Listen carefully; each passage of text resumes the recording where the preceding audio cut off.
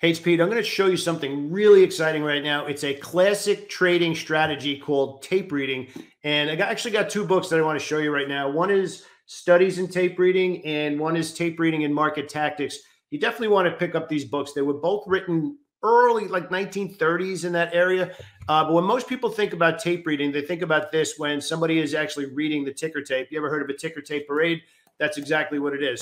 But what we're going to do right now is I'm going to take you behind the scenes into roughly a 10-minute video, which is a part of a recent coaching call where we look at time and sales in a bunch of different stocks. And time and sales are where the actual transactions are happening. You see the buying pressure, you see the selling pressure, you see the amount of trades going off. But what the heck is actually going on, and what trades matter, 100-share trades versus 1,000-share trades versus 5,000-share blocks and higher. How do you read them, and how do you turn that into profitable trading opportunities where you really fine-tune your entries? Enjoy this video. It's a sneak peek at one of our coaching programs. Let me know if you have any questions. Leave that comment below. I'll speak to you soon. Thank you so much. I understand from the brief conversation in Discord, this is a skill developed over time. But if possible, can we briefly review how to observe and interpret a large block order on the tape? Okay, so just for you, Tom, during the middle of the day, I took a look at the questions and did some recording. So everybody, just let me know that. Let me know if you could see this video. Just give me a quick yes in the chat. Let me know if you could see that.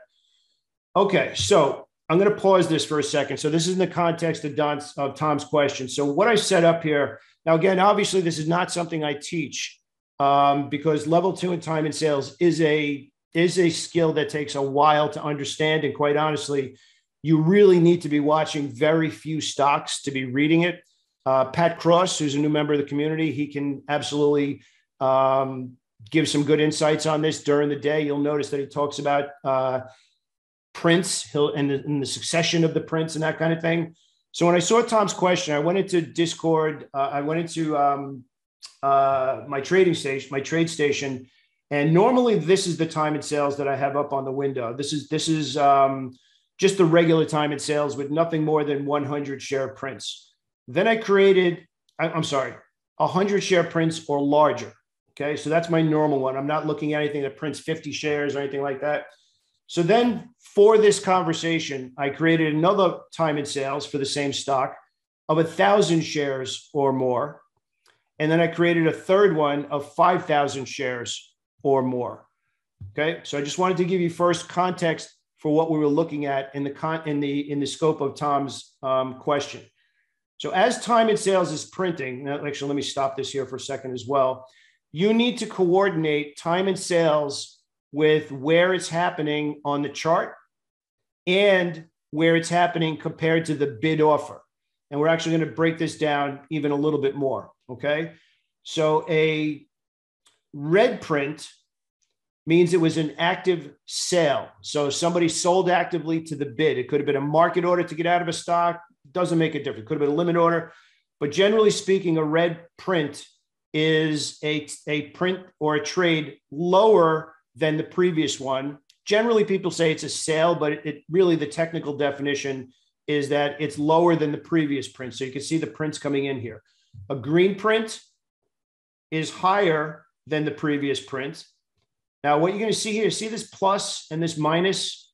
This is where it starts to get a little screwy in today's day and age. It was like this in the past, but it wasn't as crazy as this in pennies. So these yellow prints mean that it happened at that moment in between the bid and the ask at that moment. So you can actually see how AMD has a 1 cent spread between the bid and ask. That's pretty hard to trade in between 1 cent, but it's possible. So that means that people are placing orders at 84.20.01, 84.20.99, but they're saying it's, do you understand that? So again, just to bring that home, green is buying or a higher print, a higher trade. Red is selling or a lower trade.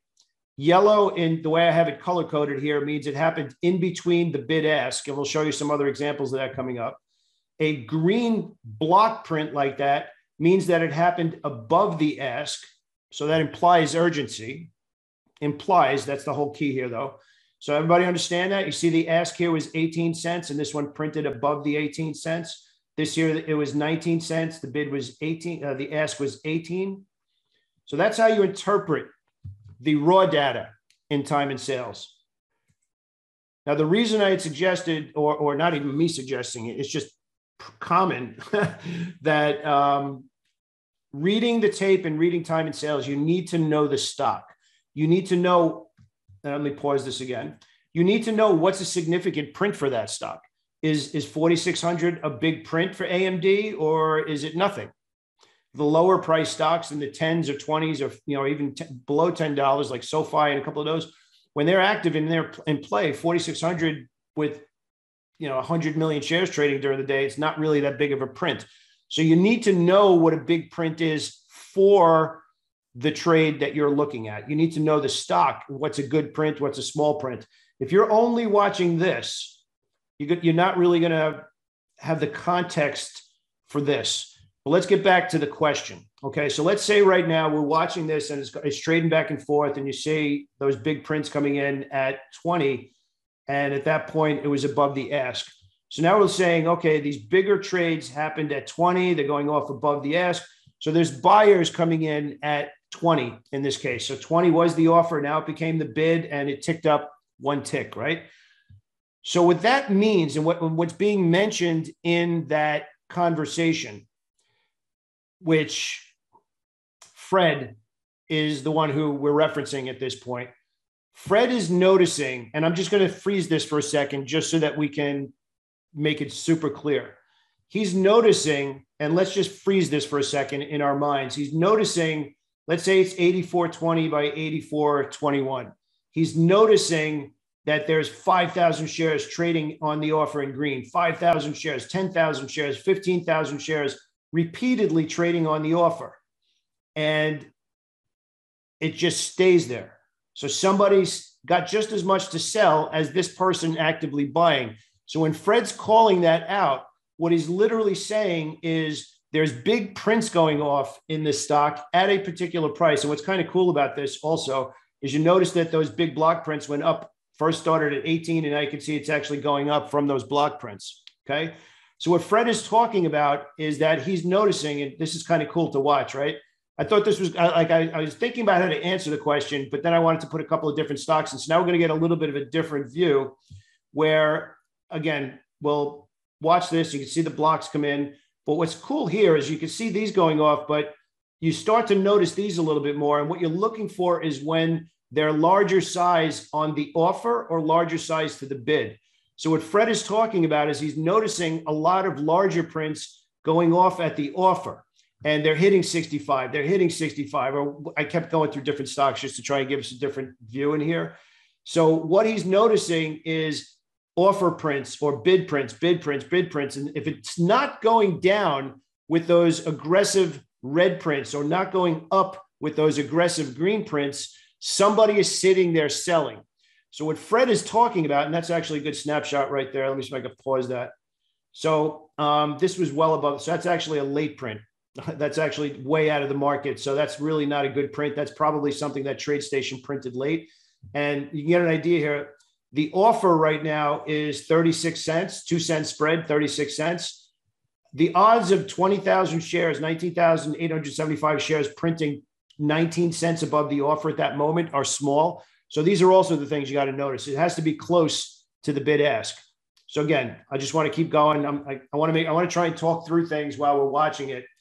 And what's kind of fun about this now is you could like see all of this going off and trying to predict the direction it's going to go based on the prints and especially the larger prints. I threw the SPY in here too, just so you can see that not really that many here. There's normally here. Let me actually go through the SPY. I passed this one. Coin was a good one. I think Pat called a reversal in coin as well today. So again, getting back to the question, where he's paying it, and look at the spread here. So getting back to the other question, bidding into the stock, that's a 17-cent spread. I'll go in there and bid at 52.90. I'll advertise 52.90 in front of the best bid at 52.87. So I'm bidding for the stock, but I'm not paying the offer. Okay, that's very important.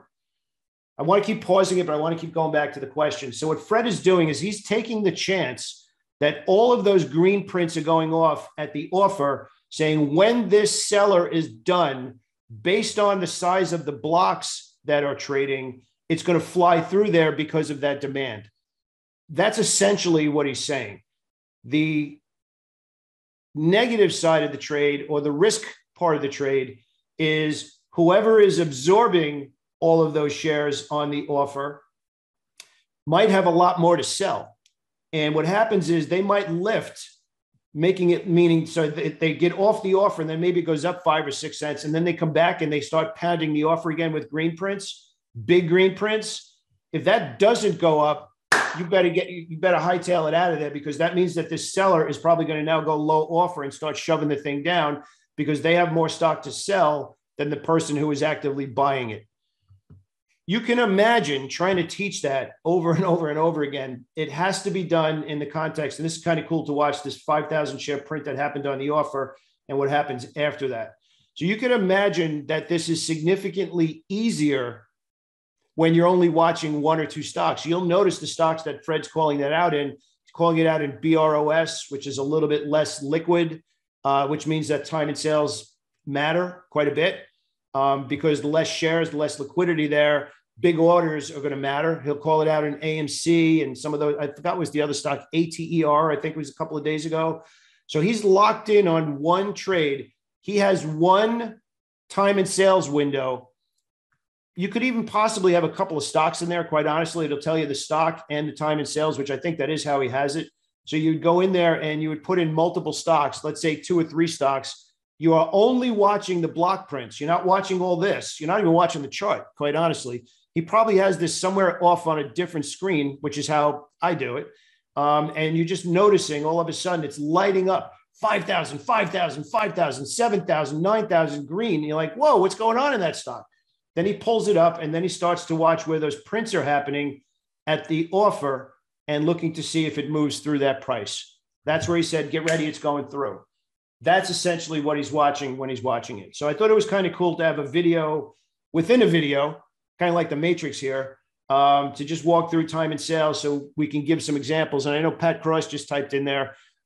If everybody happens to be in the community during the day, Pat actually calls out a lot of these ideas as well with Fred, where he's noticing prints happening and not straight up calling a reversal, but pointing it out in a way that the way that I word it, the terminology is the tape, something just changed on the tape.